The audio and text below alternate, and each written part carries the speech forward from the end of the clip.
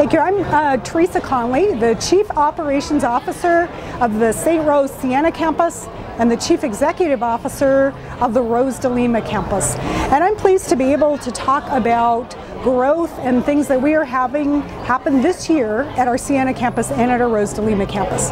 First, our Siena campus is in the process of a 107-bed tower construction. We are running ahead of schedule, and the facility is coming together beautifully. We expect that we will have the emergency department open possibly by August, and the rest of the tower will follow by October. The emergency department will more than double the size of bays. We have 26 bays now. We'll have 56 bays. It was designed with healthcare reform in mind, intentionally to create a very large number of emergency department services.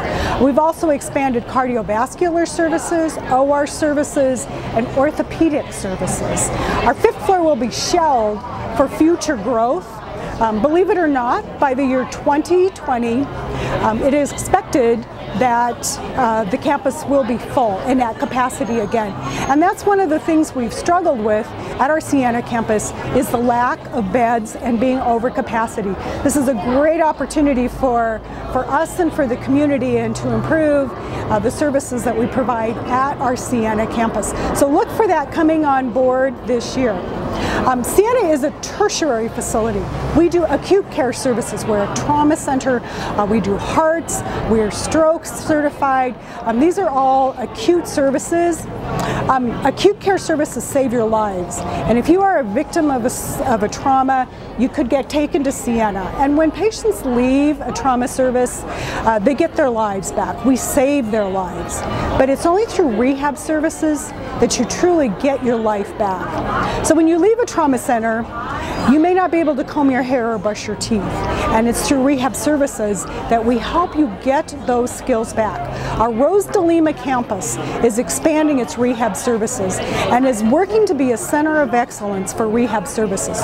When we investigated this, the outstanding and best services for rehab in the area was out of state. And we are very confident that Rose de Lima campus can provide the best, if not better, services to pull patients from across the country. We currently have staff that are trained physical therapists, and we have some state-of-the-art equipment that is as high-end as any other in the country. The science for rehab is expanding considerably, so patients with spinal cord injuries, strokes, head injuries are now regaining function and learning to walk. And working with a team and the right equipment, we can do that at our Rose de Lima campus. So look for that coming on board this year. We have an outstanding team there, an expansion in rehab services. We're bringing 10 more beds on. We currently have 28 beds. And then we're focusing on home health services. This is another thing much needed for our community. Outstanding home health services are going to be important with healthcare reform and much more of healthcare occurring in the home and in the community. So thank you for this opportunity. I really enjoy talking about the great things that we're doing at our St. Rose hospitals.